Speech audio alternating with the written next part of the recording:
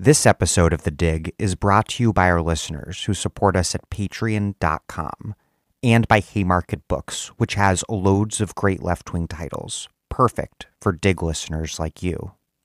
One that you might like is We Still Here, Pandemic, Policing, Protest, and Possibility by Mark Lamont Hill, edited by Frank Barrett, with a foreword by Kienga Yamada-Taylor. The uprising of 2020 marked a new phase in the unfolding movement for Black lives. The brutal killings of Ahmaud Arbery, George Floyd, and Breonna Taylor, and countless other injustices large and small, were the match that lit the spark of the largest protest movement in U.S. history, a historic uprising against racism and the politics of disposability that the COVID-19 pandemic lays bare. In this urgent and incisive collection of new interviews bookended by two new essays, Mark Lamont Hill critically examines the pre-existing conditions that have led to this moment of crisis and upheaval, guiding us through both the perils and possibilities, and helping us imagine an abolitionist future. As Eddie S. Glaude Jr. said, quote, "Mark Lamont Hill doesn't shy away from the difficult questions, and he is willing to tell the hard truth. In this powerful book, his insight and commitment to justice leap from every page. Read it, be informed, and feel fortified in these trying times. Hill models what Henry James called perception at the pitch of passion. We Still Here, Pandemic, Policing, Protest, and Possibility by Mark Lamont Hill. Out now from Haymarket Books.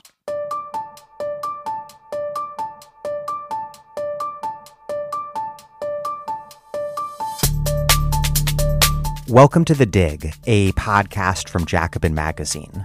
My name is Daniel Denver, and I'm broadcasting from Providence, Rhode Island. This episode is my interview with political theorist Wendy Brown. Our goal is to figure out why so much of American culture is pervaded by this intense nihilism, this thrill to the raw and transgressive exercise of power and domination, of cruelty, from the president on down. Brown's book is remarkable and for its complexity, remarkably readable, and it argues that neoliberalism has played a powerful role. Not just neoliberalism as an economic program that crushes labor, privatizes public services, deregulates industry, unleashes capital mobility, and slashes tax on the rich. That too, but it's also neoliberalism as what Michel Foucault called a rationality. That, as Brown puts it, quote, prepared the ground for the mobilization and legitimacy of ferocious anti-democratic forces in the second decade of the 21st century. The rise of anti-democratic politics was advanced through attacks on society understood as experienced and tended in common, and on the legitimacy and practice of democratic political life. Neoliberals like Friedrich Hayek and Milton Friedman, she writes, were extremely suspicious of the pretension that human reason could reorder the world because it enabled the fantasy that society could be intelligently planned and designed. The antidote was markets and traditional morality, both of which were conceived of as organic and spontaneous fonts of liberty, a liberty that is threatened by a state that, once sanctified by the deluded belief in the existence of society, would establish totalitarianism in the name of seeking social justice. Neoliberal ideas and ideals, however, are not the same thing as the actually existing neoliberal world that we have been living in. Instead of the steadying force of traditional morality, we have conservative Christians using the state to wage a culture war and impose Christian dominance. Instead of a limited state, we have mass incarceration, border militarization, and empire's permanent war. Instead of post-politics, we have violent far-right fanaticism from the White House to the streets of Kenosha. Brown writes, quote, instead of organically reproducing civilization, securing social bonds, and governing conduct, traditional values become battle cries against godless elites, egalitarians, secularists, and Muslims, as badges worn by political, religious, and corporate leaders routinely caught in behaviors violating them, traditional values are reduced to a corporate and political brand, at which point their nihilistic ablation is nearly complete.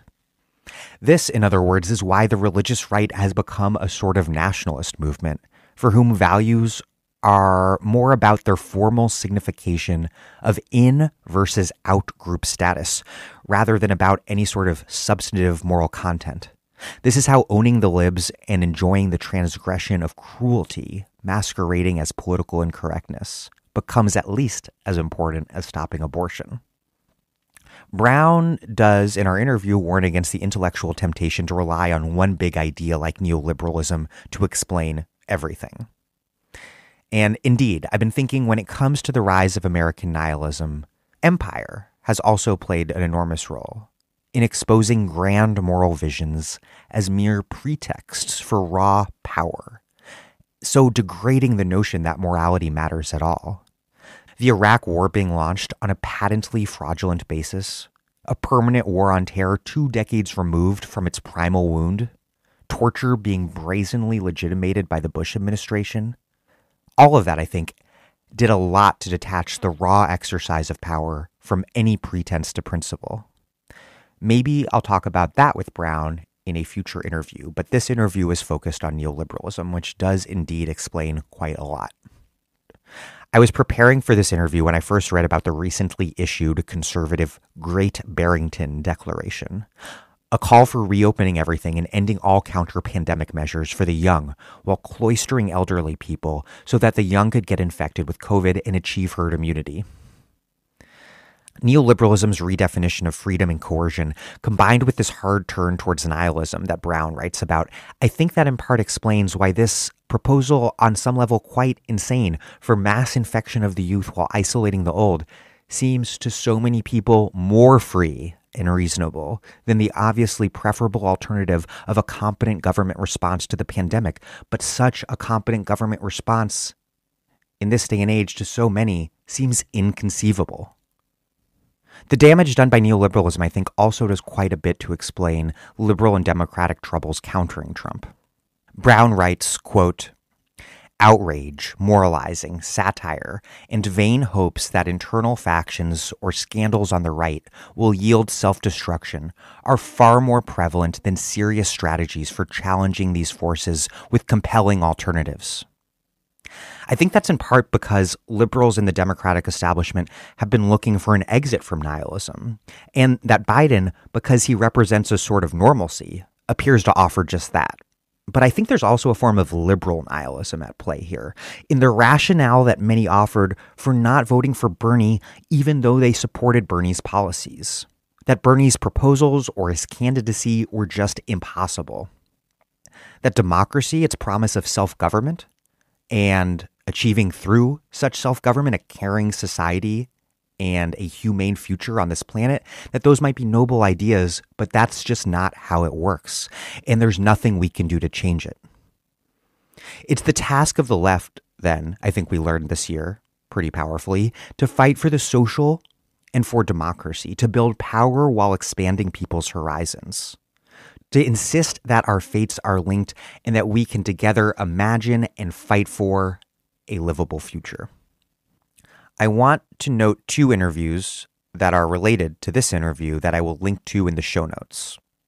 First, my interview with Quinn Slobodian from a while back. We explored how neoliberals designed institutions like the WTO to protect markets from democratic demands for equality, including from the decolonizing world. Then there was my interview with Melinda Cooper, where we discussed how neoliberalism and social conservatism have converged upon holding up the family as the ideal form of social organization, and then pushing responsibility for all of neoliberalism's economic costs, from debt to welfare reform, onto the family. Again, I'll link to both episodes in the show notes in case you missed them or want to listen again. Either way, consider this episode the Foucauldian threequel to an ongoing series on neoliberalism. Before we get started, this podcast exists only because listeners like you support us at patreon.com/thedig.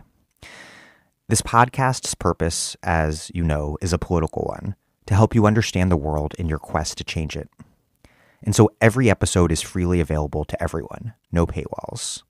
We can only do that, however, because those of you who can afford to support us do so with a contribution.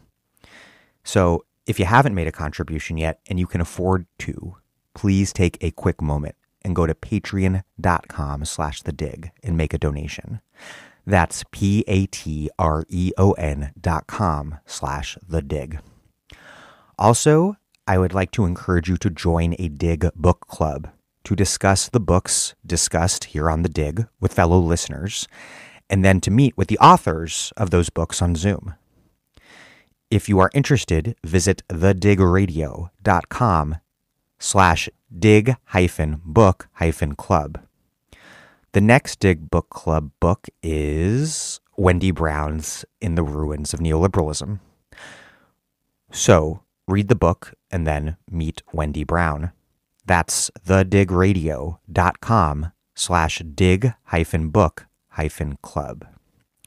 Okay, here is Wendy Brown, who teaches political theory in the political science department and critical theory program at UC Berkeley, where she is also the co-chair of the union-ish Berkeley Faculty Association. Her most recent books are In the Ruins of Neoliberalism, The Rise of Anti-Democratic Politics in the West, and Undoing the Demos, Neoliberalism's Stealth Revolution.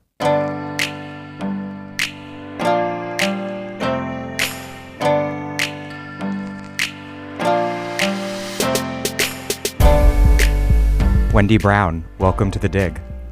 Thanks for having me. You write that debates over the causes of Trumpism have been confused in part because they often pit economic and social explanations against one another, something that has been a really long-standing frustration of mine. You write, quote, "Understanding the roots and energies of the current situation requires appreciating neoliberal political culture and subject production, not only the economic conditions and enduring racisms that spawned it." To set some context for the rest of the interview, what sort of political culture and human subjects has neoliberalism made, and how does that, in turn, fit in with an economic analysis of the rise of Trumpism? So let's start with the familiar understanding of neoliberalism as a set of policies, and then I'll walk it back toward the question you ask about political culture. So our standard understanding goes something like this. Neoliberalism slashes the social state, privatizes public goods, turns progressive taxation into regressive taxation, smashes unions, and above all, deregulates capital, just lets it fly locally, but also around the world. So, that's true. But what I think is really important is for us to understand the extent to which neoliberalism is much more than simply a set of policies, but also something that governs us, society, culture, ways of understanding us, and ways of configuring social relations as much as it transforms capital. And what I mean is this: neoliberalism transforms what we might call a social state or a Keynesian economic order, not just at the level of economic policy, but at a much deeper level pertaining to how we are to understand freedom, the state, our relations with one another, society, and morality. So neoliberalism, the way many of us talk about it, is a form of governing reason, not just a form of economic policy. Now, why does this matter? Because one of the important things that neoliberalism does is deliver a full frontal attack on the very notion of the public good and society. Margaret Thatcher said it best: there is no such thing as society. There is only individual men and women. And then she paused, and their families. So what is she telling us? There's no common, there's no social, there's no society, there's only individuals and or families. We can return to that if we want. What this does is paraphrase something that Hayek spends pages, books on, which is attacking the very notion of society, and with it, attacking the idea of a state that is oriented toward producing the good for society. And that means a state that might redistribute the wealth through progressive taxation or through forms of social goods, but also a state that might enact social justice through anti-discrimination and other forms of equality measures. A state that might rectify wrongs like systemic racism or systematic and institutional forms that make women everywhere subordinated, less well-paid, less independent, and fundamentally less equal. So what neoliberalism does is not just attack the idea of Keynesian economic order, but the very idea of the social state at the level of the social. Why is that important? Because what it rolls out in its stead is the idea of a freedom, economic freedom for individuals, but also it rolls out the idea of a moral order that emanates from what Hayek and Friedman and the order liberals and others call traditional morality. Instead of the state intervening in the hierarchies, the exclusions, the racisms, the sexisms, the heteronormativity that has so long secured our order, neoliberalism essentially makes way for a political culture that says, no, freedom and the good rest in traditional moral orders. What do we get at the moment that we are starting to get emerging authoritarian leaders like Trump, but not only Trump, around the world? We're getting a population that for 4 decades has been steeped in the idea that the state should not be intervening in economic freedom or traditional morality. We're getting a deep suspicion of democracy as something that overreaches, that builds a state, that legislates too much, that tries to push the common, tries to push social justice. We're getting a population that has been fashioned by a form of reason in which not just statism, but social justice, or what Trump calls political correctness, and a lot else is simply wrong and an attack on one's freedom. Then combine that with the economic disaster that neoliberalism produced. Rampant and extreme inequalities, dislocations, deindustrialization in the North as capital fled to the south and to the east of the world, looking for cheap labor and cheap resources. And what you get is a population that on the one hand is weaned on this form of neoliberal reason, and on the other hand is full of rancor and resentment about its falling status, its collapsing economic future, and feeling more and more that something else in the world is getting what it was supposed to have. Trump comes along and says it's immigrants, it's essentially black welfare queens, it's all these people who are jumping the queue, you're the anointed ones, you ought to be having pride of place. And on top of that, you have all of this demonization of the global elites, the politically correct, multiculturalism, and so forth. All of that, I'm suggesting, is born and bred out of a neoliberal economic and cultural political order. To put it somewhat simplistically, what you're arguing is that we can't fully understand neoliberalism without both Marxist and Foucauldian analyses. What do both offer and what's missing if we just rely on one and not the other? If we stick with the Marxists, we stick with the idea that neoliberalism is capitalism on steroids. It may be a particular form of capitalism on steroids because financialization is born out of neoliberalism. So you get rent seeking and other forms of so-called unproductive wealth production. But it's still basically about the exploitation of labor and the extraction of wealth from the poor concentrated in the rich. That's neoliberalism. It's extreme. It's extreme inequalities. It's extreme forms of precarity for those who are not at the top. That's important. It's absolutely right.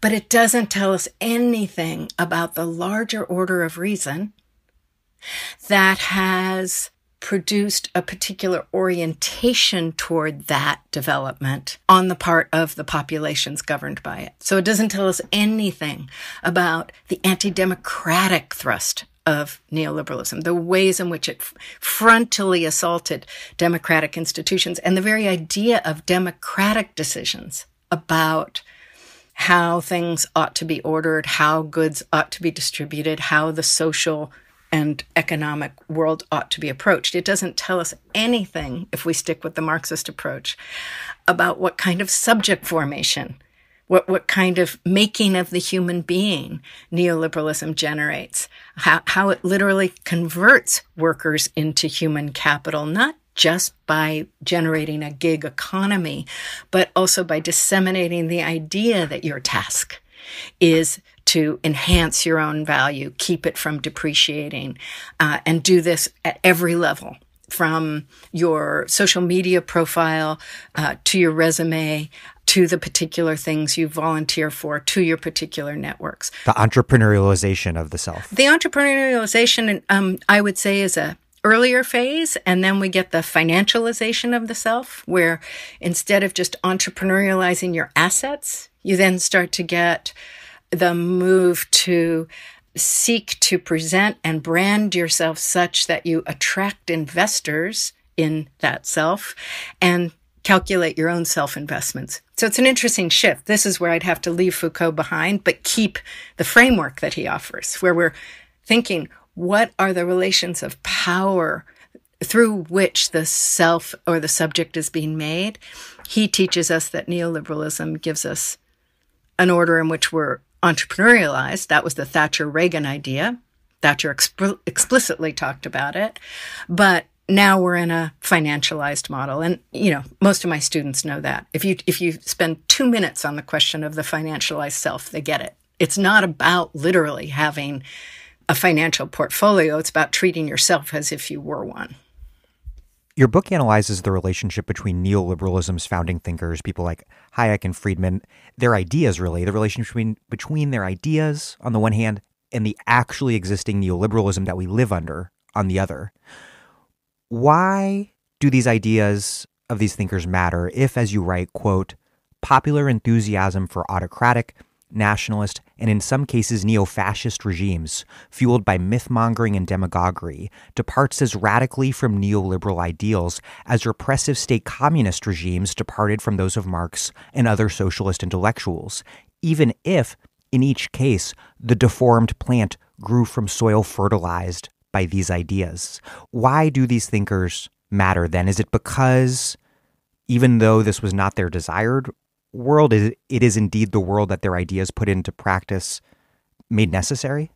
First, Dan, I have to say you are such a great reader in both senses of reader.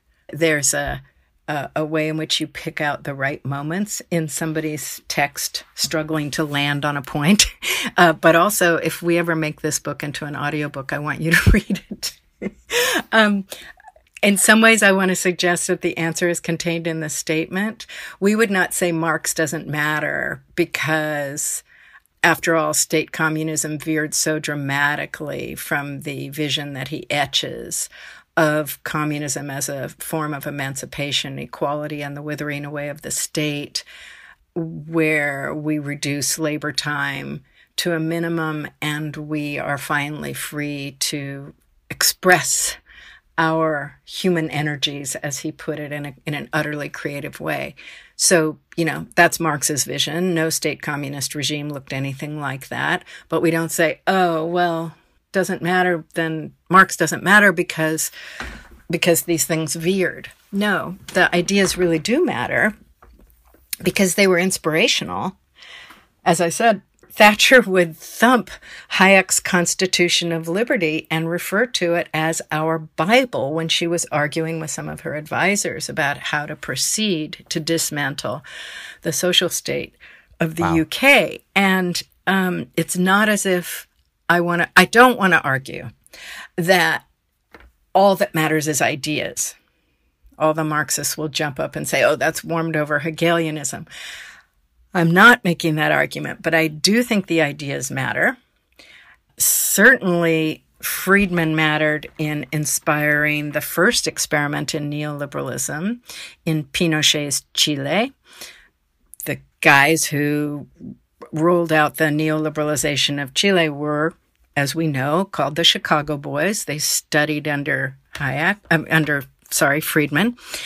And the Ordo liberals, that other lesser-known school of liberalism to most Americans, have been extremely influential in Europe and in the development and in the transformation of the European Union. So the intellectuals... To the extent that people call the EU an ordo-liberal state. Exactly. Thank you.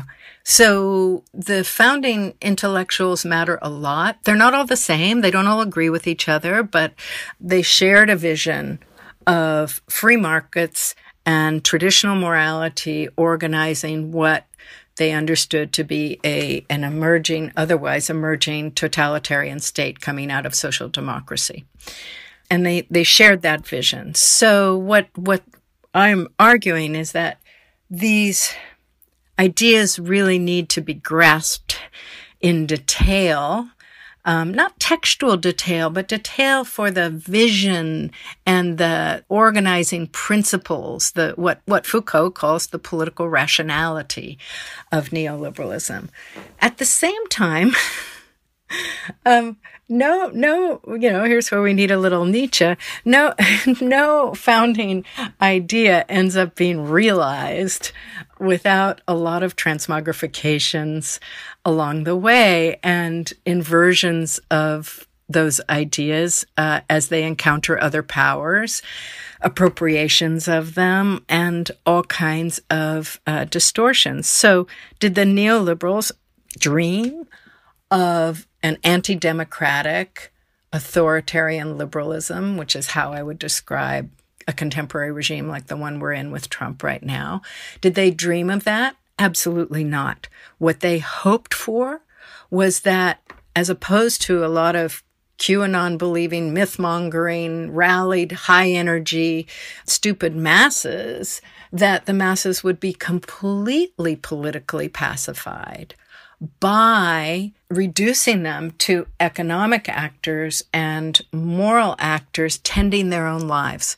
They were interested in depoliticizing the masses, depoliticizing the state, and treating the state, casting the state as that which would tend construction and the stability of markets, the imperative of economic growth, the facilitation of global competitive orders, and the protection of a moral order. That has gone so wildly off the rails is a reminder that ideas don't make history.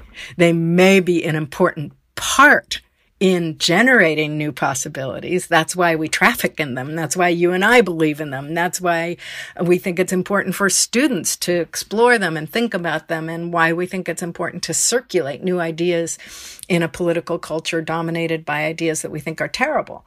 But ideas themselves don't fully shape history. They intersect other kinds of powers, and they generate effects that often are unintended.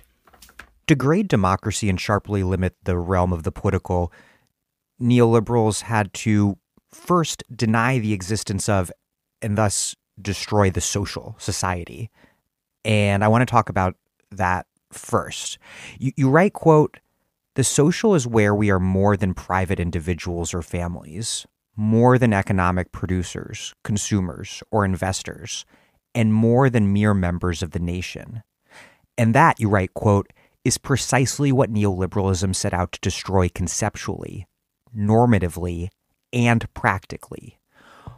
What is the social, and why is it fundamental to democratic culture? And then why do neoliberals like Hayek believe that society does not exist? And for them, the delusion that it does exist, why does that lay the groundwork for totalitarianism? What is the social? We could do a year-long seminar on that, and in fact, it has been done. But let's talk about how the social is getting bandied about in between neoliberalism and another order of liberal democracy and what you and I might roughly call socialism or social democracy. When I tried to specify it in the passage that you just read, my aim was to remind readers that if we go to the kind of extreme, I'll call it methodological individualism and cosmological individualism that the neoliberals were hoping for, an individualism that also, importantly, and I think we'll get to this, had heteronormative patriarchal families as their own place of being embedded. But if we go to the place of that extreme individualism rooted in families and understand those individuals as simply economic and moral actors in an order where they pursue their own good and pursue their own values and their own beliefs, and get rid of this domain we call society. Get rid of it conceptually, but also get rid of it at the level of political care. What we have done is eliminated two important things. We've eliminated the domain where we actually live together, not just as individuals in households, but live together in a world. But we've also eliminated the space where thinkers like Marx and like other social theorists of equality and inequality identify the powers that subject some groups, elevate others, exclude or marginalize. We've eliminated from our view the very space and place where racism and sexism and, of course, class operate, but also where all kinds of other forms of social power operate on us. And that's exactly what the neoliberals wanted eliminated. They wanted eliminated this idea that there is a web of connections among us that subordinate some and elevate others, that there's a web of connections and connecting powers among us that both potentially bind us together in common, but also in existing conditions stratify and alienate and atomize and pit us against one another.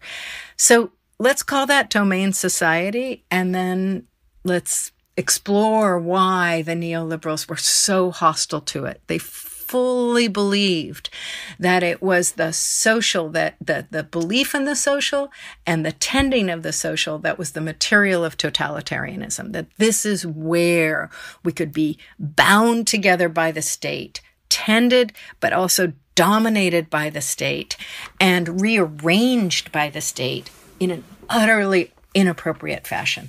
That what we needed to do to get rid of that kind of bloated state was first attack the very idea that there was a domain of the social, a domain of society in which the state belonged, in which it ought to intervene. So that means everything from public housing or reform around redlining and other such things, all of those were off the table, to what we call today social or gender justice, racial or gender justice, ways of remedying subordinations and inequalities at the site of those powers.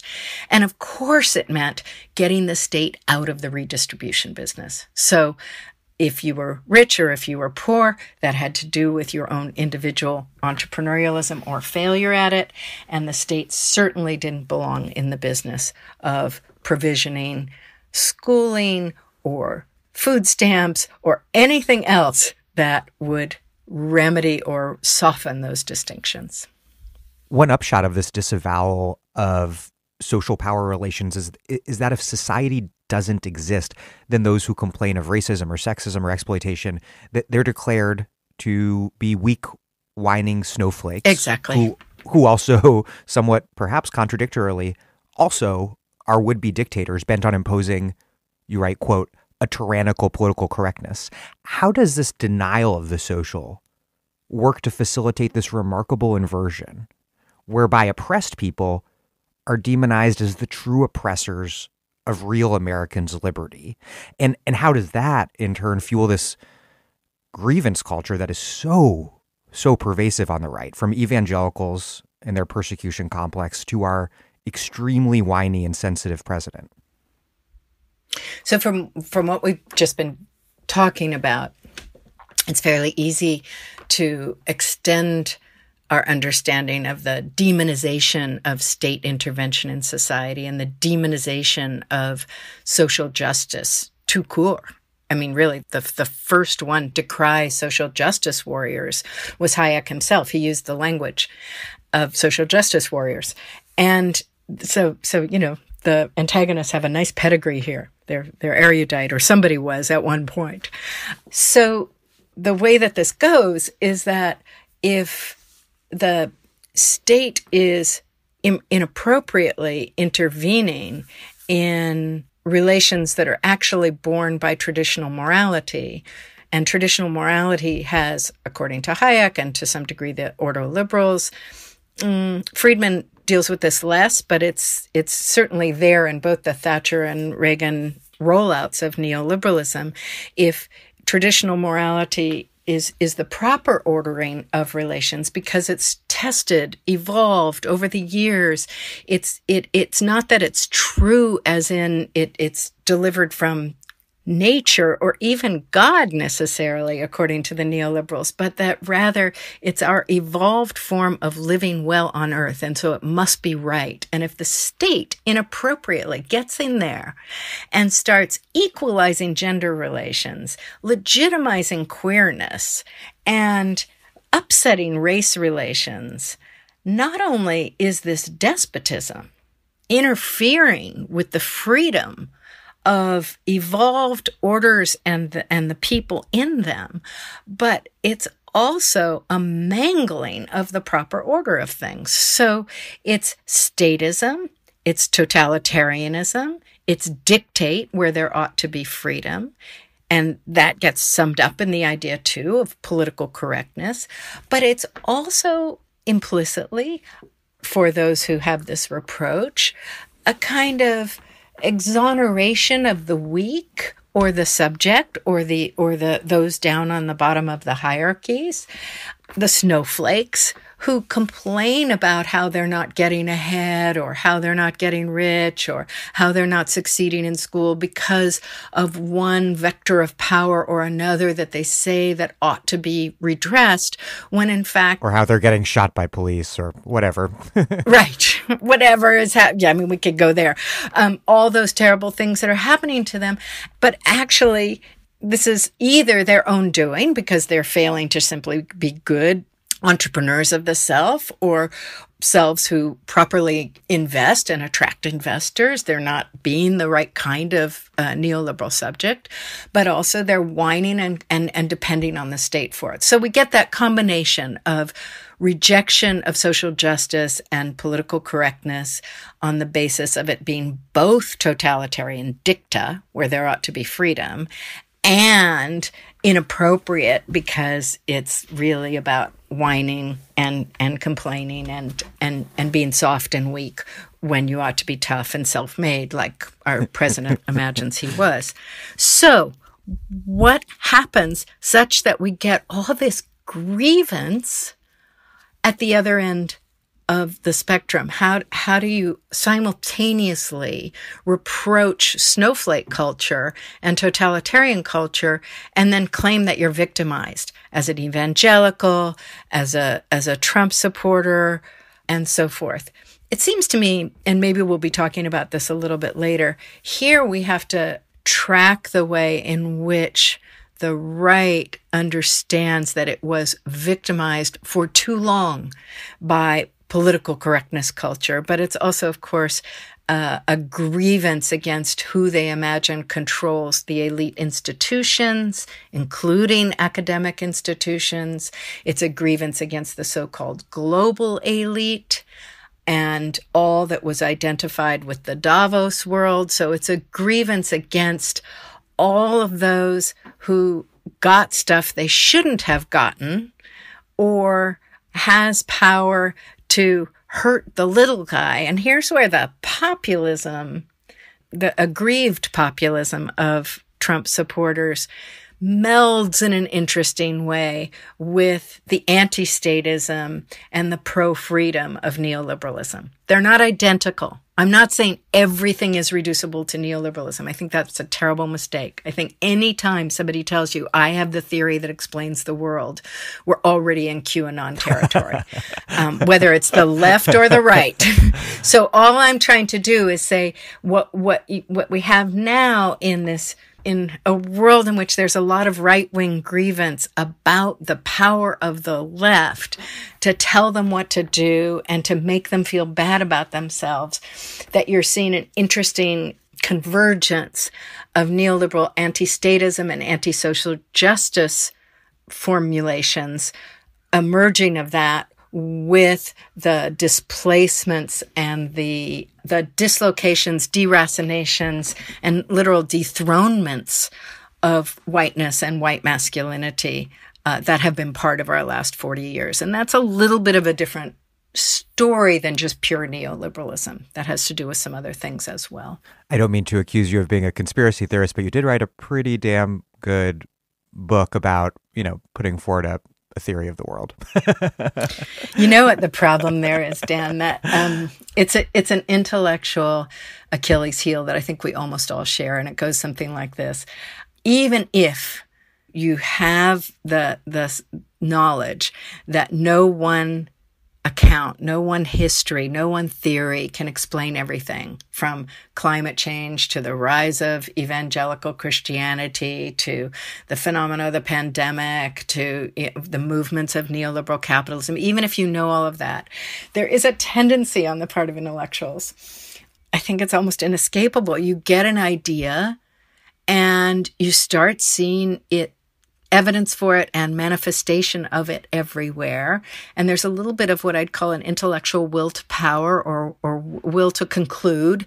And it's very hard to keep yourself from saying, and this is it. This is what explains everything. And I see this a lot, for example, in Foucault, who really knew that all we ever had were genealogical accounts of particular things, that all powers did not converge, that the world was not systematic.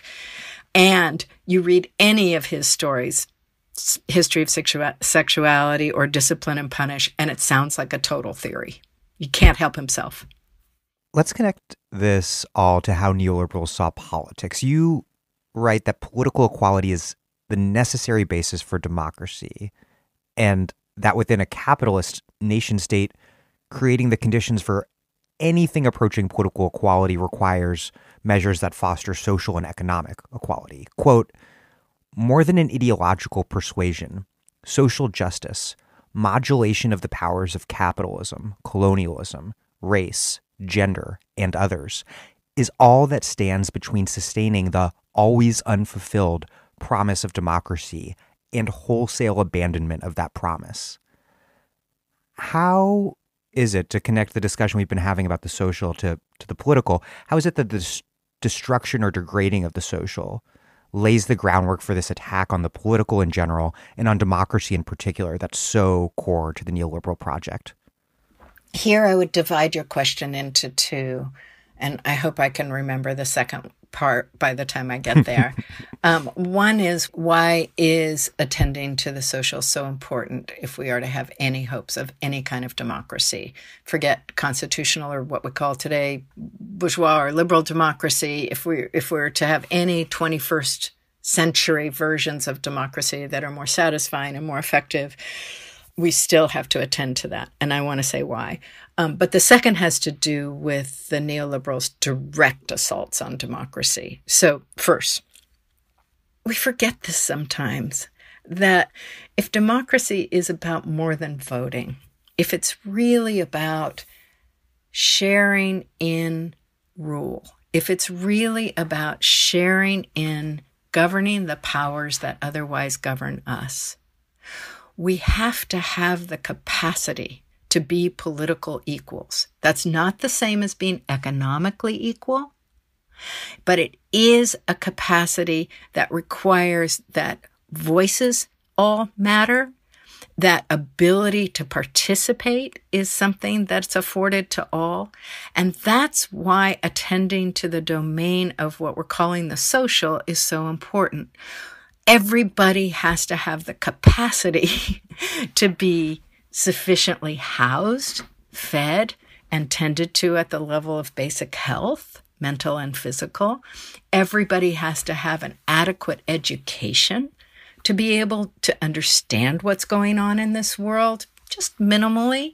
Complex powers, forces, all of those things that are a part of our contemporary universe. We're not all going to understand every detail, but we need to be able to sift for what seems true and not true. We need to be able to parse information and analyze rhetoric.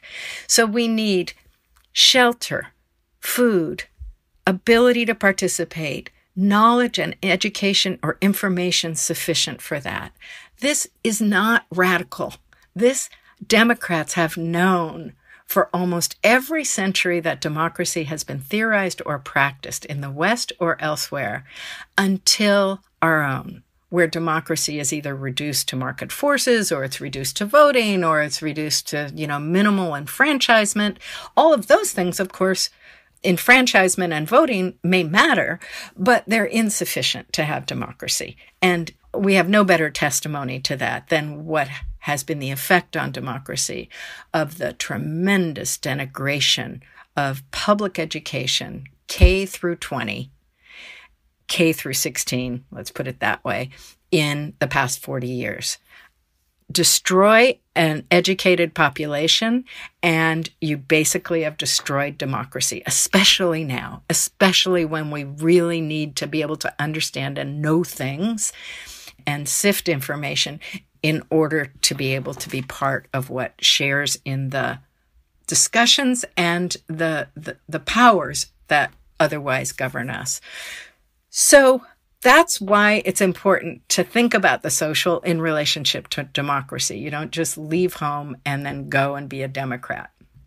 Secondly, the neoliberals understood that if they could reduce democracy to voting, to bare liberalism, rights and voting, that they could get rid of what they considered the danger of the social state. They were all very clear about it, that if you enfranchise the masses, if you have universal enfranchisement, you're going to get demands from the masses for a social state. They were very clear about that. And they just thought the masses were wrong. They were just fundamentally wrong. They were confusing fairness and desert, as they put it, with freedom and the good. And that's kind of an old-fashioned conservative view that universal suffrage is a big problem.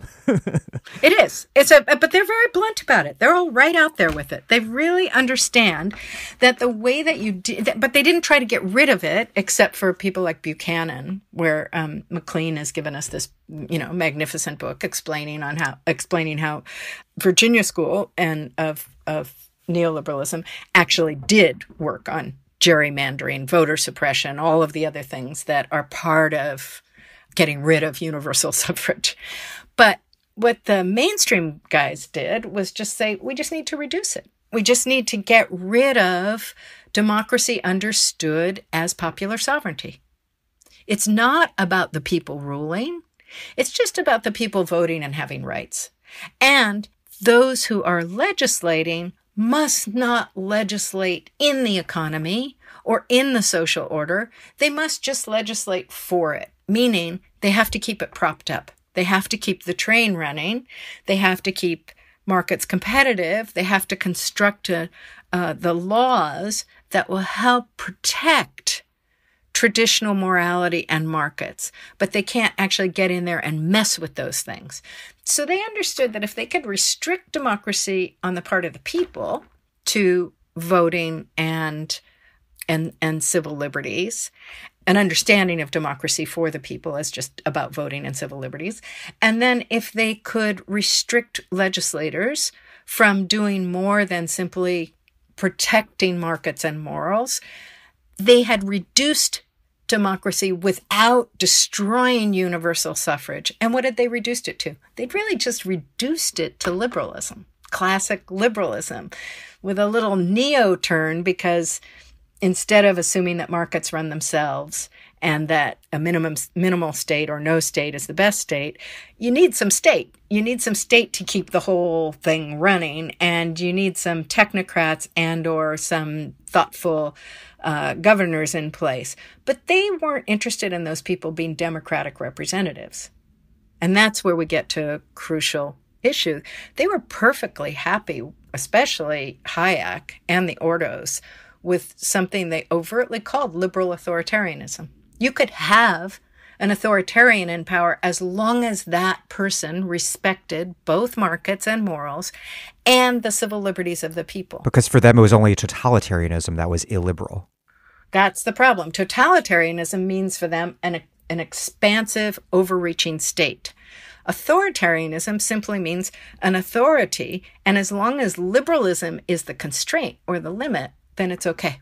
And that's what we got. I mean, we don't have the version they wanted because, they would hate Trump. He's like, it's unsteady, it's chaotic, it's messing in markets, it's messing in all kinds of things.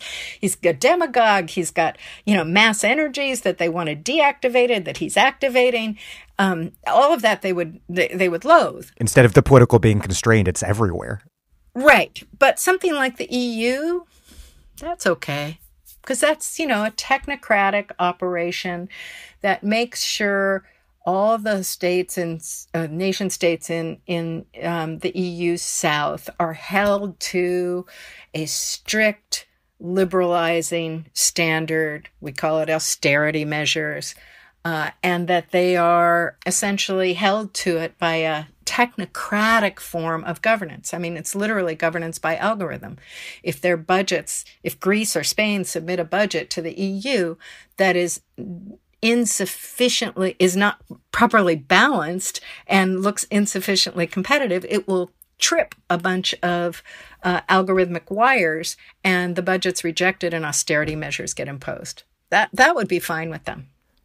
Milton Friedman wrote, quote, "The fundamental threat to freedom is power to coerce, be it in the hands of a monarch, a dictator, an oligarchy, or a momentary majority."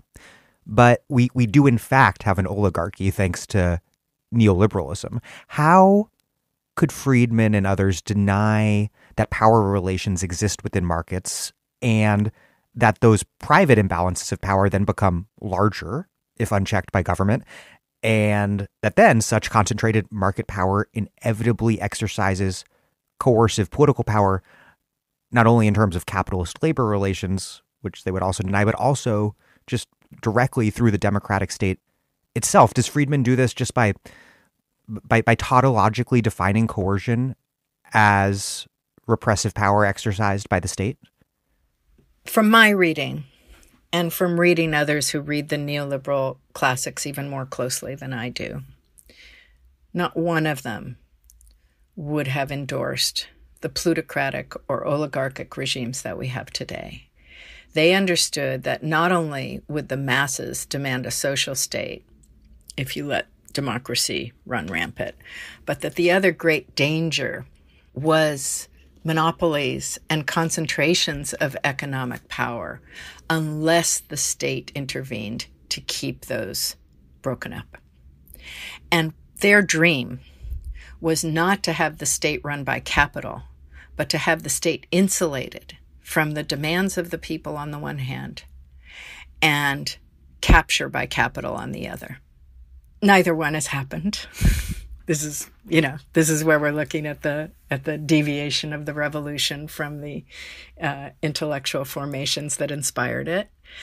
But this is why the work of people like Piketty and others are so important, that what they are revealing from a non-Marxist direction is the extent to which capture of the state by plutocrats, by capital, has not only made the rich richer, but has also, in his view, throttled economies at the level of productivity, that it's made them into rent-seeking economies, that it essentially turns them into economies that we have one today that is constantly cutting tax breaks and subsidizing the rich setting out tax breaks for the rich and subsidizing the rich while squeezing the poor, and that's an unsustainable market economy. That's not a market economy. That's a state captured by capital. And in particular, the Ordo liberals really argued that what you needed to insulate against that was a technocratic state. You need a technocracy that is not run by vested interests. I mean, the Ordo liberals seem a lot more clear-headed in general about what sort of state power is required to get what end accomplished. Yeah. I'm afraid we now need to insert here that they were also a lot closer to the fascists. They're the one group in the neoliberal, in the Mont Pelerin society, that did not see fascism as much of the as being as much an enemy as they saw socialism. It doesn't mean they were fascists, but they didn't have any trouble at all with a mass society organized by a very strong state that would tend the people through particular moral political practices and establish a very technocratic state that had no responsiveness whatsoever to popular demands. The neoliberal attack on democracy, there's kind of a multi-step mutually reinforcing process here. It makes this state less democratic, but then it also engenders hostility toward and disaffection with the very notion of democracy, this sort of red pilling of people of, oh, democracy is false, and now I understand that this is how things really operate, which paves the way for popular support for authoritarianism. But to me, things seem quite different on the left. The Bernie campaign, Occupy, Black Lives Matter, and Sunrise and the Green New Deal, they all seem fundamentally connected in their insistence on the primacy of the social. Bernie's call to fight for someone you don't know, Occupy's collective occupation of public space as a means to reintroduce class politics into democracy, the massive multiracial character of this year's anti-racist protests, or Sunrise's insistence that we can indeed imagine and then build a livable future together.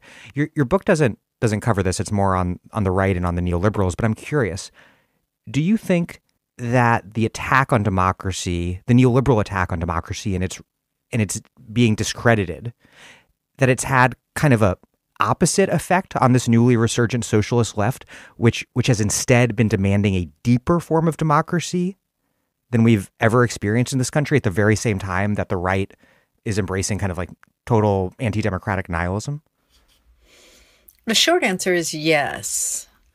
Starting in this country, I think with Occupy and then what we could call the first wave of Black Lives, there is no question that not only the insistence on democratizing political and social life, but also economic life. I mean, for Occupy, that identification of the 99% and then the beginning of what became a routine chant at every social movement for the next decade. This is what democracy looks like. When gathering in assemblies, when gathering in squares, when protesting, when shouting, but also when presenting as Black Lives and Occupy and Extinction Rebellion and others do, as a kind of naked demand on the part of the people for a better world and a world in which power was not concentrated, held, used against us, used against the planet, and so forth. So I agree with you that there is an emerging radical democratic demand and vision from most of these movements. We might pause, though, and think about whether the anti-statism of the neoliberals is one of those inadvertent inheritances that is also part of what shapes and contours some of the understandings that emerge from these movements. I'm not a big fan of the state. I think, however, for example, the emphasis on mutual aid today that's coming out of the anarchist end of a lot of these social movements, the absolute suspicion of state forms of distribution, the way in which abolitionism has moved across every domain of state power, and the suspicion of any possibility of democracy, social justice, socialism, entailing state power, or let's just say the use of the state. I think we just at least have to plumb that and worry about it. And the reason I raise that is that the reality of the Bernie campaign, which I support from beginning to end, is that it was a campaign mobilizing the people for power, for popular power, for social movements, for popular demands, and for all the right things: education, healthcare, transformation of the way we understand public goods and public provisioning. All of it in the end lands at the feet of the state. All of it in the end, making all of those things work, would require not only a tremendous amount of state mechanisms for creating programs, for generating and distributing goods and so forth. For Medicare for All or for the Green New Deal. All of those. And we know that. And at the same time, all of them also, and here I almost want to whisper, require capitalism. What I mean is, all of them require that there continues to be a fund or a mode of financing all of these, which depends upon a mode of growth. I'm not saying they require competition in the deregulated form of the neoliberals. I'm not saying that they require the viciousness and exploitativeness and climate and planet damaging qualities of existing markets. But they all do require, especially if one imagines Bernie, being in office in January, they're not about a radically new political economy. They're about a radically transformed or re-regulated and redistributed capitalism, but it can't be that radical without crumpling. So there's some things that have been, I want to say, inherited by the left, by us, and I include myself on it, in our visions of a more radical democracy, a more socially just world, and obviously a more sustainable one, but that has some of the anti-statism of the neoliberals in it, and at the same time has some disavowed affirmations or dependencies in it that we haven't thought through. I think that's really interesting. And isn't it also like an age-old question for socialists, which is how do you use social democracy, which is going to raise money from capitalism, skimming it off the top, while moving toward or holding on to a horizon of something beyond capitalism? It is an age-old question. It's a really big question now that capitalism is fully globalized and fully financialized. It's really changed the game for understanding how to do this. It means that we don't get to imitate what the endlessly cited Northern European states represent, because that was a post-war production of a much less globalized capitalism and a pre-financialized capitalism with tremendous resources in those states. We're in a different game now. We're certainly in a different game in terms of where production takes place of most of the goods that most people in this country and elsewhere in the North depend on and want. So, and we're in a different game because of the need to cut our relationship to fossil fuels yesterday. So it's an old question with a novel set of challenges and predicaments. And I just think we need to own up to it. I just think we need to face it and figure out how not to promise magic while at the same time responding to the emergency that the climate crisis and the devastation of older forms of democracy, constitutional democracy, liberal democracy, whatever you want to call it, has produced. Those twin crises mean that something has to happen that's pretty dramatic, but at the same time, the possibilities of snipping the threads of financialization are almost zip, and the possibility of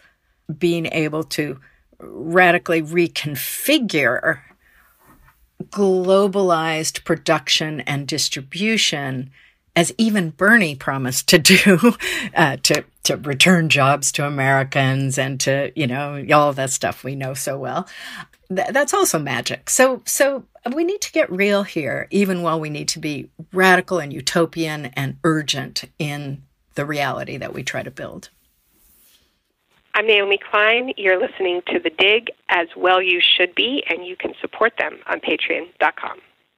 This episode of The Dig is brought to you by our listeners who support us at patreon.com and by Verso Books, which has loads of great left-wing titles, perfect for Dig listeners like you. One that you might like is Corona, Climate, Chronic Emergency, War, Communism in the 21st Century by Andreas Malm. The economic and social impact of the coronavirus pandemic has been unprecedented. Governments have spoken of being at war and find themselves forced to seek new powers in order to maintain social order and prevent the spread of the virus. This is often exercised with the notion that we will return to normal as soon as we can. What if that is not possible? In Corona, Climate, Chronic Emergency, leading environmental thinker Andreas Malm demands that this war-footing state should be applied on a permanent basis to the ongoing climate front line. He offers proposals on how the climate movement should use this present emergency to make that case. There can be no excuse for inaction any longer. Corona, Climate, Chronic Emergency, War, Communism in the 21st Century by Andreas Malm. Out now from Verso Books. Let's turn to neoliberalism's relationship with social conservatism, both in theory and in practice, which is really core to the argument you make in your book. For Hayek, both markets and morals are, quote, rooted in liberty and generating spontaneous order and evolution. They're radical opposites any kind of deliberate and state-administered social policy, planning, and justice.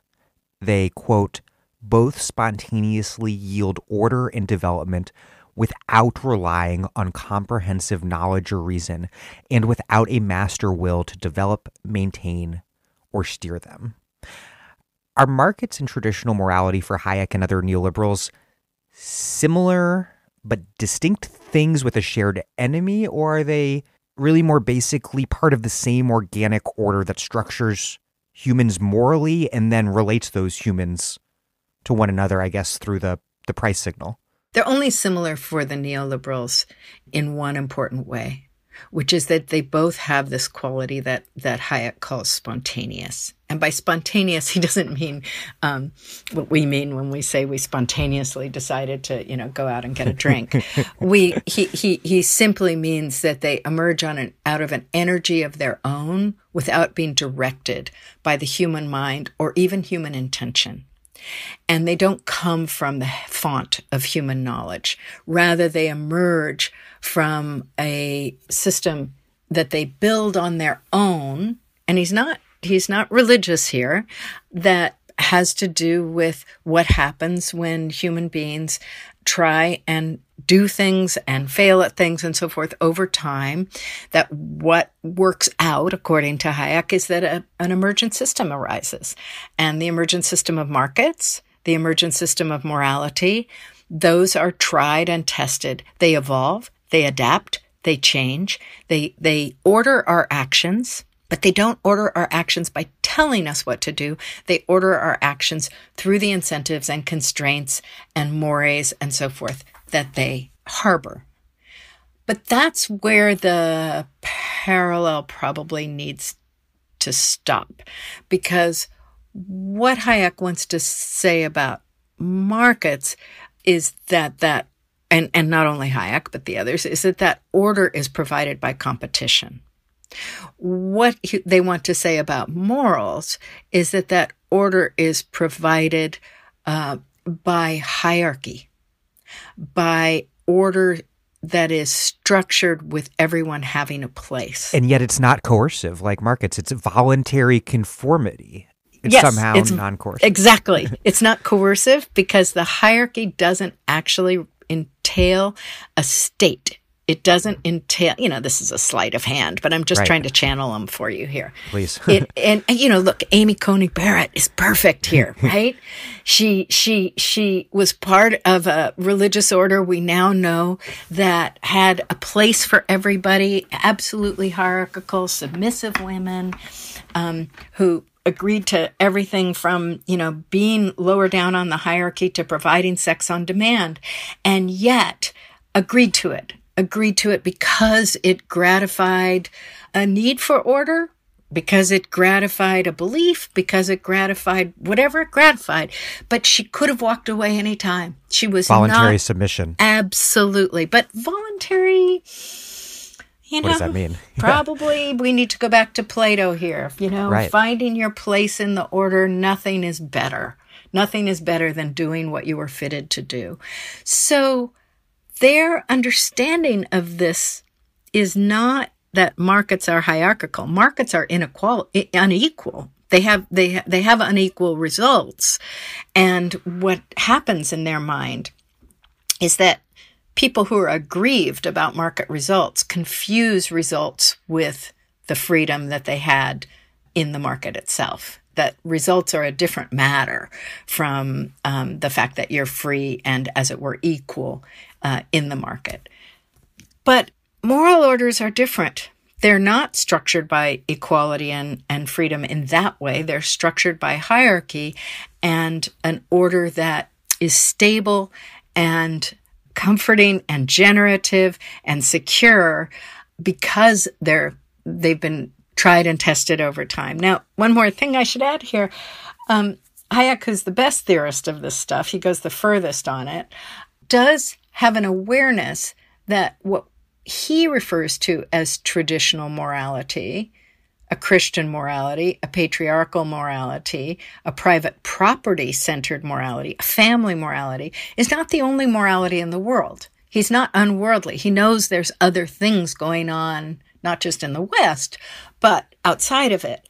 But then comes this. He insists that the only moral orders that really last have three principles at their heart. These are the ones that survive the competition that goes on among moralities.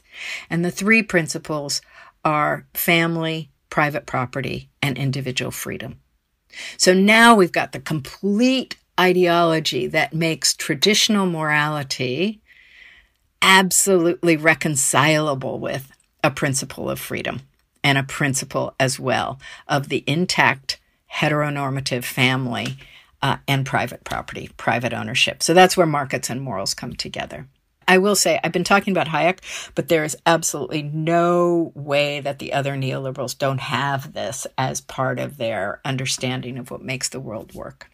Not to belabor the point, but it rests on like a pretty obvious misunderstanding of how tradition actually works. For Hayek, it's this Burkean set of consensual norms that are refined over the longue durée through this almost Darwinian process of social evolution, when in pretty obvious fact, tradition is constantly being made and fought for. As Corey Robin writes, it's volitional, productive, forward-looking, a political reaction that seeks to maintain various forms of hierarchy. If we look to the most kind of classic sort of tradition in U.S. history, we can look to the antebellum and Jim Crow South, as you point out. Ordo-liberals, by contrast, are explicitly constructivists. They want a technocratic state ruled by experts to protect the market from democracy, but also this political and social program to demassify society, quote, countering proletarianization by entrepreneurializing, hence individuating workers on the one hand, and regrounding workers in practices of familial self-provisioning on the other. Is it fair to say that the version of neoliberalism that won out in the United States, that what it ultimately looks like is ordo-liberalism reinterpreted through American Christian conservatism? That's a nice formulation. Yes and no. I would say yes, to the extent that we see what we have long called neoconservatism conjoined with neoliberalism. That is, the emphasis on family, authority, and a strong state that came through the neoconservative movement, conjoined with an emphasis on free enterprise, maximum individual liberty, and a very minimal state. So, yes, that's a version of ordoliberalism, except, I don't know, there's an awful lot of anxiety about the extent to the overreaching state that... Irving Kristol, then that sounds more like Irving Kristol than Ripke. Yeah, I think so. But I think your formulation, it will do, because what we've ended up with is an endorsement of an authoritarian state protecting, or an authoritarian regime protecting a market order and a traditional moral order. That move that the ordoliberals made to, as it were, reground the individual in family and even in a kind of almost agrarian pre-20th century village-like life, that was a very specific ordoliberal thing. And it did come out of something that you mentioned in the first half of the sentence that you read out, which is they were very aware of the danger of a highly atomized society that capitalism would continue to produce. They worried about this under the rubric of proletarianization. What happens when you just turn workers more and more into just, appendages of capital and divest them from their families, from their farms, from their villages, and so forth. So they understood the need to have a kind of state program that would reinstall people in that order of things, while at the same time turning them into bits of human capital. It's a complicated program. It's not the one that I would say has fully endured, though it probably has at the level of mores. And there's a real parallel there again with godfather of neoconservatism, Irving Kristol, who thought that capitalism was good in some ways, but also morally degrading and engendering of nihilism. So conservative morality's role was to counter the moral rot that markets unleashed. Right. Church and state. You need a state that has a strong moral bent and strong leadership in that direction. And you need people bound to the values that religion and the family values that emanate from it provides. You write about how neoliberalism has shaped social conservative politics and jurisprudence by linking market freedom and traditional morality together in the protection of businesses' private right to discriminate. Specifically, these recent marquee Supreme Court cases, Hobby Lobby, Masterpiece, Cake Shop, which are revealingly animated by some of the very same sorts of ideas that people like Barry Goldwater articulated to explain their opposition to the Civil Rights Act of 1964. How have conservatives managed to unite private property on the one hand and traditional morality and the family on the other, and in doing so, use the First Amendment to both allow for private forms of religious domination and also more generally curtail government's right to regulate private business, like just across the board? What we've seen in the last dozen or more years in Supreme Court cases concerned especially with pushing back against equality provisions, same-sex marriage, gender equality, women's reproductive rights and freedoms. And we've seen this in Hobby Lobby. We've seen this in the wedding cake case. We've seen this in another case I analyze in this book, which has to do with so-called crisis pregnancy centers, properly identifying that they are not medical clinics, but are in fact invested in the pro-life movement. What we are seeing is the Supreme Court utilizing the First Amendment and its promise of freedom of conscience to expand the rights of corporations and small businesses. What we have seen is small businesses and corporations getting the right to freedom of conscience, the right to religious liberty, as a right that allows them to push against equality rights when they wish to. And it's a clever move. It's a move that needs to be understood as very much rooted in neoliberalism because it has to do, among other things, with granting economic actors, from corporations to small businesses to individual economic actors, a status of persons as persons themselves are reduced to human capitals. So let me go slowly here. If one of the things that neoliberalism does is convert us from citizens to subjects and makes our subjectivity, our subject standing, into the standing of human capital, that's what we exist as, that's what we exist to enhance, that's what we exist to protect. At the same time, this personhood that is now human capital has extended to capital the status of persons. And in doing that, capital acquires rights, civil rights, intended, if I may, by the founders, to be attached to individuals. And these include free speech, think Citizens United. These include freedom of conscience and freedom of religion, think Hobby Lobby, or the cases I just mentioned. So what you get today is, on the one hand, the right of capital to do whatever it wants, and the right of capital to acquire the power of conscience and religious liberty, to push back against equality mandates intended to secure the equality of those who previously didn't have it, those who, by virtue of race or religion, minority religions, or gender or sexuality, have been historically, socially disenfranchised.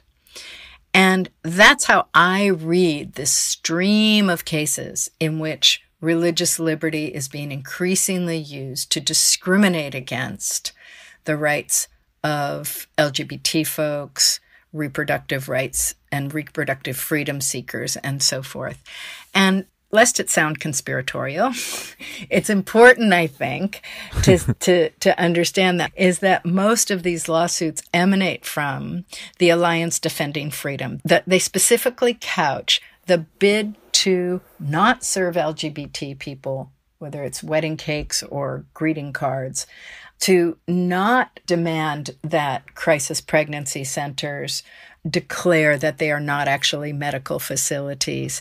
Because they're fraudulent enterprises pretending literally that they are. Yes. So the crisis pregnancy centers go out of their way to disguise what they are and to lure pregnant women in. I mean, they're very explicit about this, and I write about this in the book. They go out of their way to lure young pregnant women, usually in crisis about the pregnancy, in under the imagined auspices that they are places that will give women the whole story on all of their options. And in fact, they're there to keep them from making a decision on behalf of abortions. And they, use all kinds of the usual propaganda and rhetoric to do that.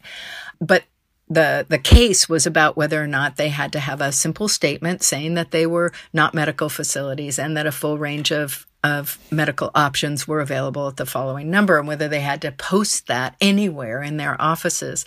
And the Supreme Court said no. And they said no because these folks have the religious liberty to do the thing they want to do. So there's a recognition that these are entities that are religious and have religious motivations, and what's being expanded is their freedom as such entities.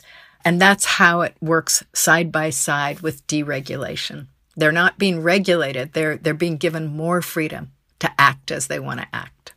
Perhaps the greatest seeming contradiction between aspirational and actually existing neoliberalism is the security state in all of its manifestations. We see it at the border, the carceral state, and abroad through empire. But you write that a, quote, twin model of privatization, economic privatization, and also this familial and Christian privatization, quote, extends to the nation itself. The nation is alternately rendered as a competitive business needing to make better deals and as an inadequately secured home, besieged by ill-willed or non-belonging outsiders. Explain this dual privatization and how it links up the secured private home to a secured private nation. Why, in other words, does the neoliberal state turn out to be such a fundamentally securitized and deeply repressive one? All right. This is one of those places where I want to say very clearly that I do not believe that from the perspective of neoliberalism, you can fully explain the security state, the police state, the increasingly militarized borders. There are contributions, there are tributaries, but I want to be clear that one theory can't do all the work here. That said, we could make a list of 10 other books that I think you should read instead if that's what your interest is. But here's what I can say in answer to your question. Though the founding neoliberals were not ardent nationalists, and of course Quinn Slobodian has written the definitive work explaining the extent to which neoliberalism was always a globalist project, the nationalist turn, which was one of those things that was no part of the original ideal or program, I think can be explained not simply by old primordial attachments or the so-called immigration crisis in Europe or the displacement or dethronement, the displacement onto racialized others of the problems of the white working and middle classes.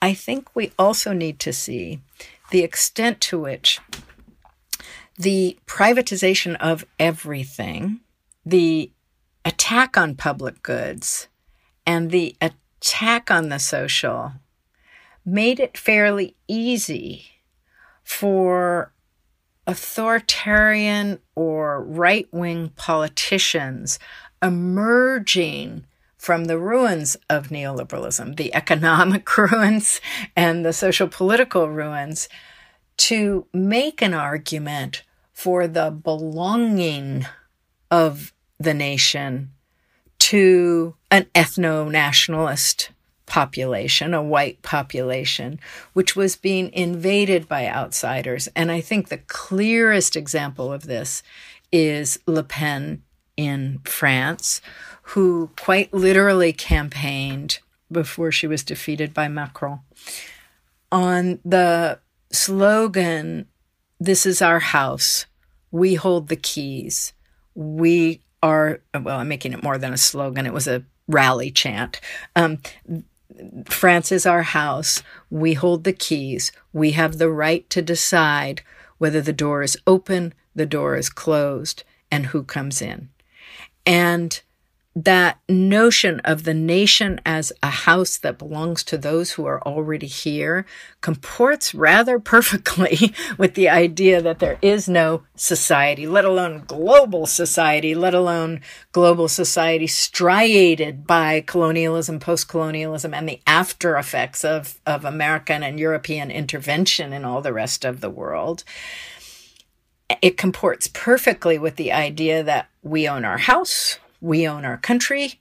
The borders, the walls of one are simply slightly magnified or ramified versions of the borders and the walls of another. No world state gets to tell us who comes in. No nation state gets to intervene in my house. So it's an antisocial, anti-political, and obviously anti-inclusionist bit of rhetoric, but I think it is really important to see the extent to which neoliberal privatization is very easily redeployed for something that it was not intended to be used for. Your book tracks the destruction caused by neoliberalism and then closes with a truly fascinating, change the way I will think about everything forever, discussion of what sort of reactionary subject emerges from neoliberalism's ruins. And that's a nihilistic subject, the nihilism that pervades so much of Trumpist politics, from the rejection of the possibility of reasoned truth to the thrill in causing offense and suffering and violence, and all the trolling, to the indifference to climate change and the incel movement, to the real kind of celebration of Trump's transgressive immorality, celebrated as a sign of his strength and power, including the power to exact revenge. This is visible in and a result of all of these things we've been discussing, from, quote, the explicit transactionalism and politicization of religious values, to an MLK speech being used in a Dodge truck Super Bowl commercial, to the ability to pay for a VIP upgrade of anything, to, more recently, Jerry Falwell Jr.'s brazenly deviant sexual conduct.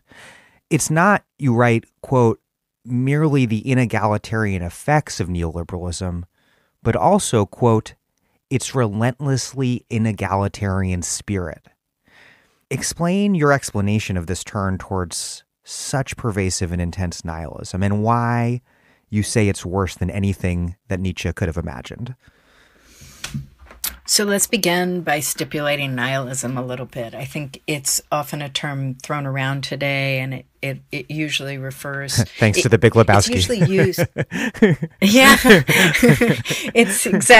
It's usually used to talk about, a kind of either a state of where nothing has meaning, there are no values, there's just darkness, and or... I'm noticing more and more it's used in a lot of millennial left culture to come close to fatalism or darkness, where it's all just going to end badly anyway, so what the hell.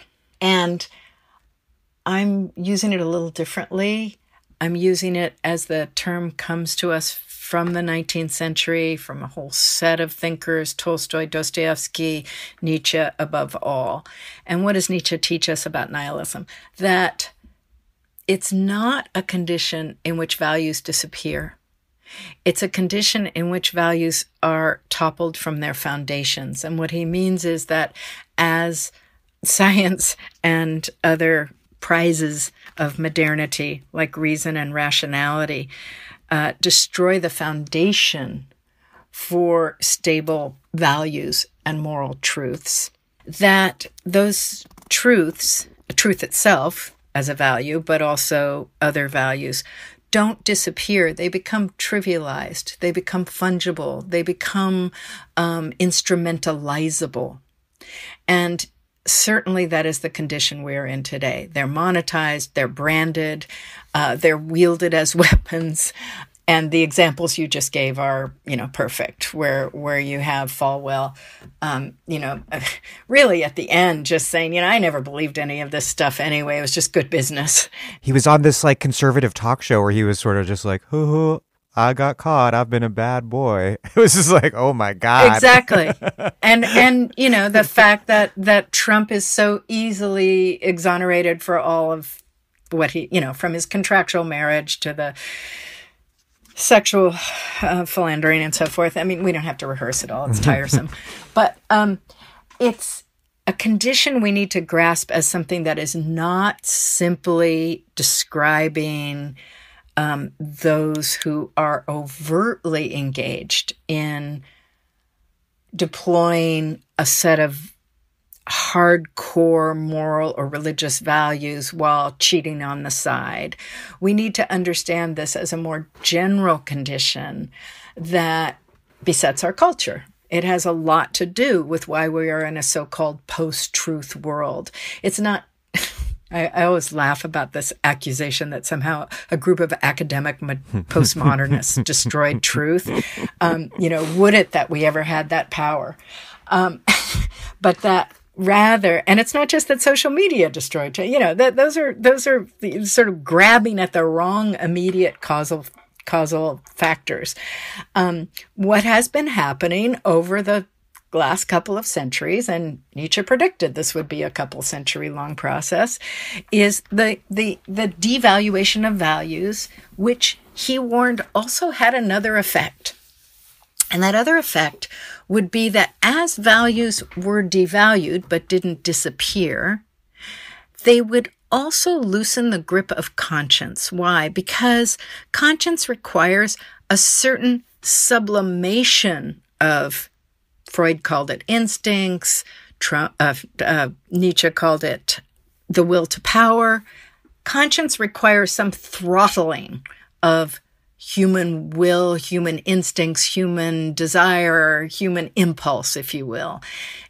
And when values are devalued, that conscience itself begins to lighten, begins to loosen. It lightens and loosens because the very thing that required this depression or suppression or containment of instincts is itself lightening. If values are fungible and trivial and instrumentalizable, then they don't have that same clamp on the making of the subject. What happens then? What Nietzsche warned us about was that what would happen is that process was one he called desublimation. Those instincts or that will or that desire, as it were, pops back out. But here's where we need post-structuralism added into the mix, if you let me do this for a minute. The idea of instinct, the idea of will as this unformed thing is not very helpful.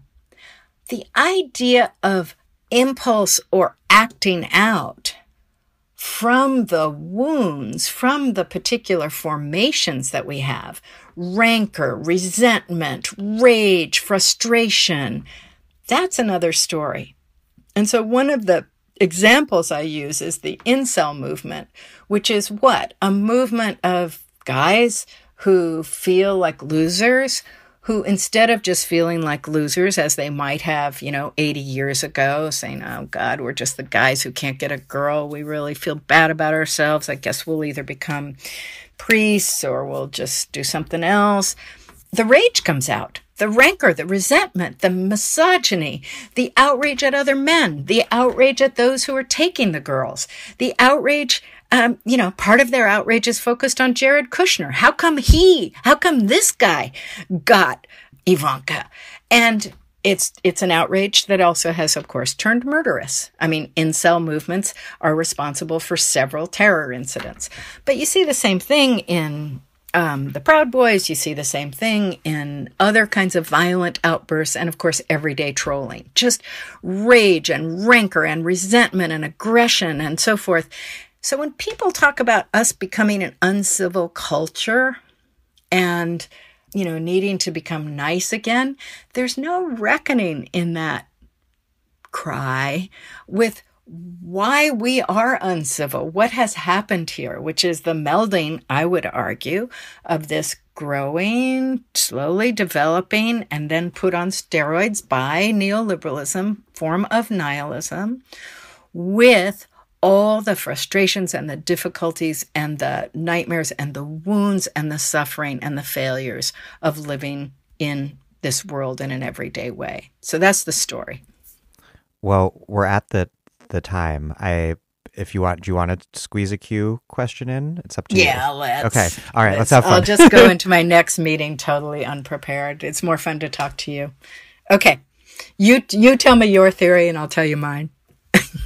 All right. So I have a theory about QAnon that I wanted to talk to you about that I came up with while reading your book that could be totally wrong, but I want to run it by you. I'm thinking first that QAnon is for Trump's religious right base, in a sense, the resublimation of Trumpist nihilism into this Trumpist world historical moral purpose, which might at first sound insane. But QAnon is a millenarian movement that identifies this maximally stark moral divide between an evil elite pedophile cabal on the one hand, and on the other hand, Trump, the hero, who will destroy them, a moment that will instantiate a blessed golden age.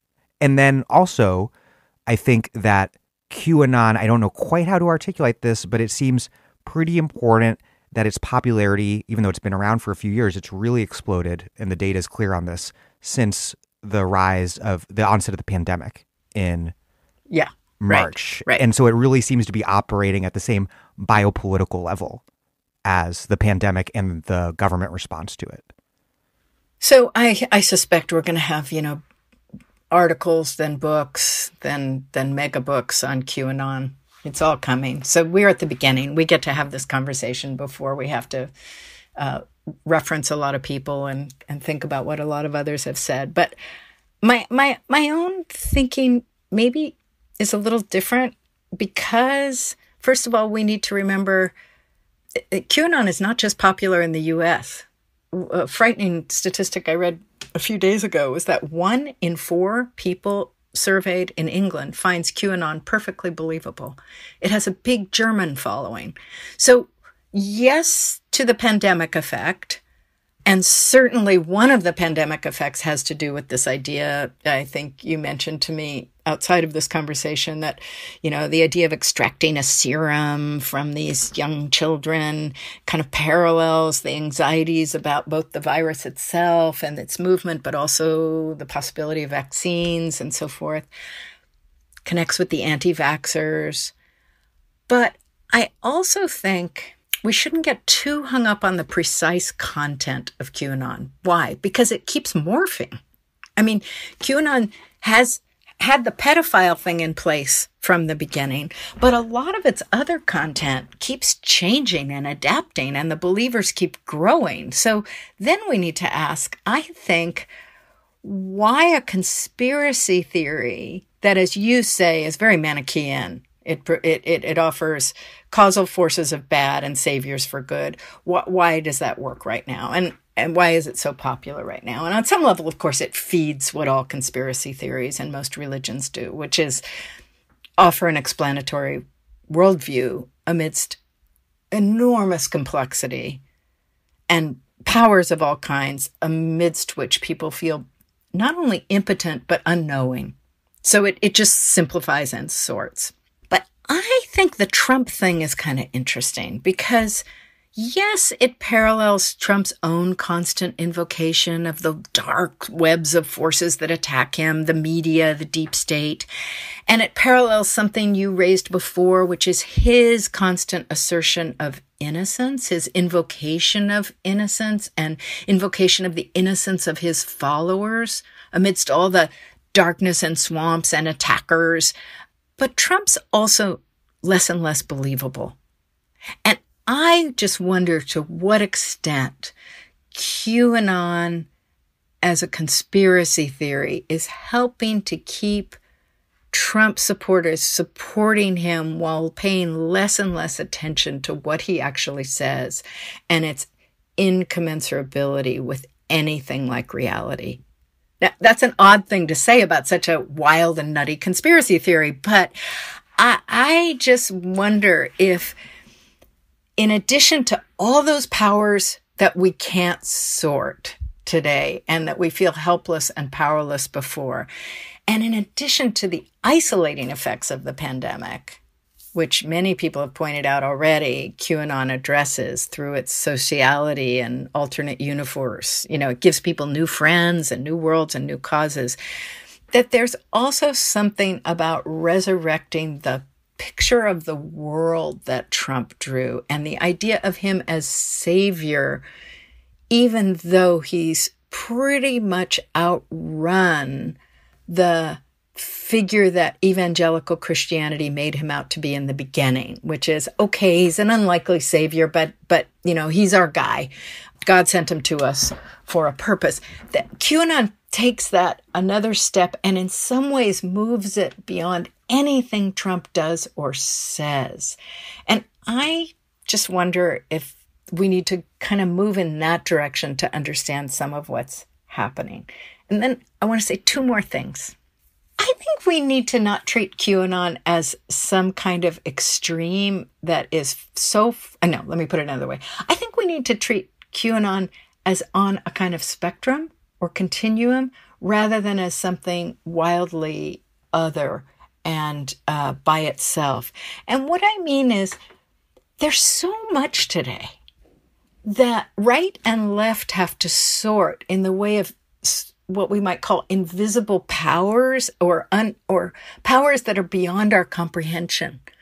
Russian trolling, the virus, surveillance capitalism, finance. Who the hell understands it? Even the high-tech, highly trained investment bankers don't. But then also, lead in the water and drug and sex trafficking and 5G. Even Iran-Contra was hard for many people to follow. So there's something about the modern force field of powers, invisible, linked, the ones that really are real, like finance and surveillance capitalism. It's not surprising to me that as we all try to piece together this world, some of the piecing together would take this particular form. More Manichaean, more religious, more extreme, but it's not that wild as a deviation from the efforts more generally to map the powers that surround us, that organize us and that threaten to kill us, including climate change. And using actually the most mainstream, readily available material created by decades of childhood safety. There you go. Stranger danger sex panics. Absolutely. And links so beautifully with all the other ways in which moral panics and pro-life forces have painted the world. But here's where I would end. If it's true that the attraction to QAnon is, and I'm just speculating here, is some combination of a substitute figure for Trump himself. Even though Trump is in the picture, he no longer has to be listened to or believed, as I said. And it has to do with kind of a way of trying to navigate contemporary powers when one feels so small and so frightened and so existentially threatened by them. Maybe what we need here is something like a new psychosocial account of the structure of the fetish. And what I mean is to remind us that, Freud told us that structure was, I know, but still. That is, I know it's not true, but still I believe. I know that carrying that little rabbit foot in my pocket is not going to keep me safe, but still I can't leave the house without it. And that being true as well of sexual fetishes and other kinds. And since the content of QAnon and other conspiracy theories, including those organizing right-wing militias, keeps morphing, keeps changing, maybe that I know but still is part of what's working here. And I wanted to just conclude that I think it's really unfortunate that neuropsychology is on the rise today as a way of explaining human behavior, when what we really need are accounts of the psyche in a global population facing existential dangers. No reliable sources except your podcast. Powers without agents. The powers I just described, they're agentless, and no reliable authority. Overwhelming waves of disaster and difficulty. I mean, even what we're facing just here in California right now, the pandemic, the recession, wildfires, rising seas. It's overwhelming. Maybe what we need are developments of psychosocial accounts of our subjectivity, our desires, what we're drawn to, what we're oriented by, and not better and better neuropsychological accounts of the chemicals driving our brains. Well, Wendy Brown, thank you very, very much. Thank you. It's been an enormous pleasure talking to you.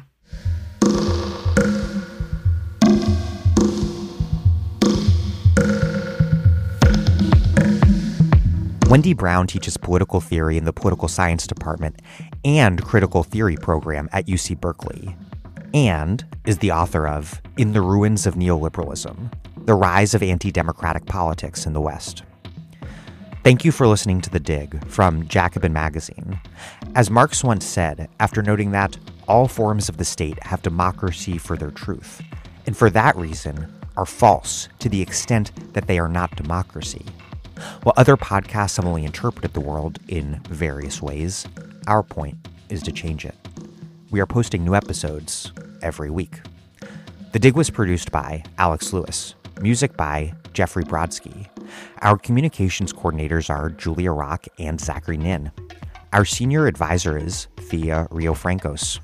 Check out our vast archives at thedigradio.com. Follow us on Twitter at thedigradio, same on Facebook, and please find us wherever you get podcasts and subscribe if you've not done so already. If it's on iTunes or wherever, please also leave us a nice review. Rating and reviewing us ostensibly helps introduce us to new listeners, but what really and truly does that is you telling your friends about the show. Please make propaganda for us. And do find us at patreon.com/thedig and make a monthly contribution to help keep this operation up and running strong. Even a few bucks is huge.